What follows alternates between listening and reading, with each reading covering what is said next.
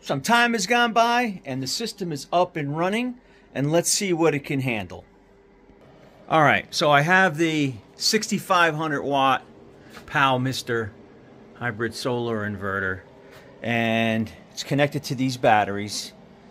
These batteries were fully charged, and it's controlling this emergency panel right here.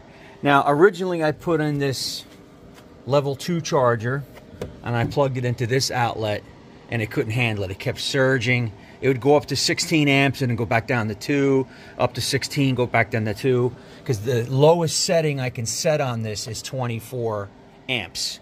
So it wouldn't do it. It starts to throttle back once it gets to about 16 amps.